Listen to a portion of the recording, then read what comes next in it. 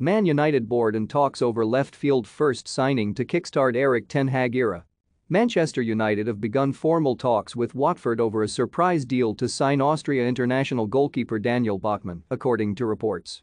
The Hornets shot stopper, who had been battling Ben Foster for the number 1 shirt at Vicarage Road last season, looks in line for a shock move to Old Trafford, where he could provide healthy competition for David de Gea.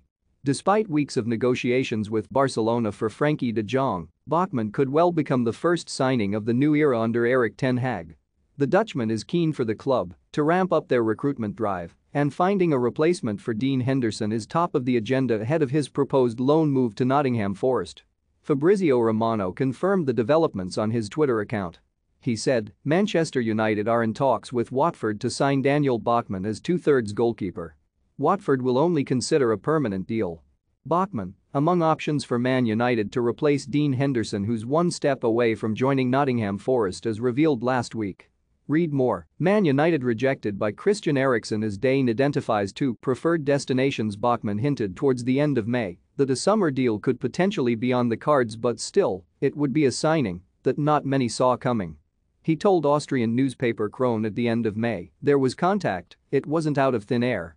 I don't know if the team boss Rangnick has a say in the transfers. Hey, it's Manchester United, a huge honor if a club like that is interested in you.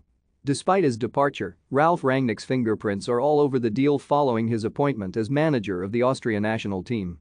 He is understood to have recommended the signing of Bachmann to United towards the end of his reign as interim boss before he briefly moved upstairs into a consultancy role.